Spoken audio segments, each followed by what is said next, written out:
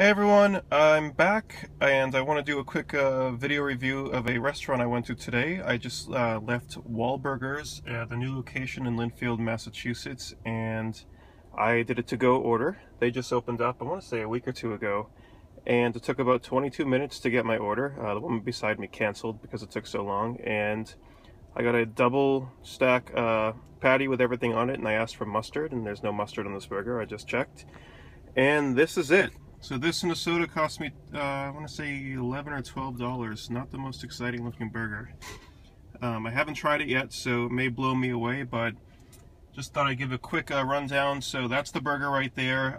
The atmosphere inside was kind of cool. The employees were completely clueless. You can tell it's new because they were all over the place, missing orders, stumbling on words, running back and forth. The manager, whoever was in charge there, looked very stressed out. So perhaps this place will get better with time. Again, I have not tried this yet, so this burger may be amazing. But as of right now, I wasn't terribly impressed with Wahlburgers, but I will update this video if the burger was great. Thanks for watching. See you next time.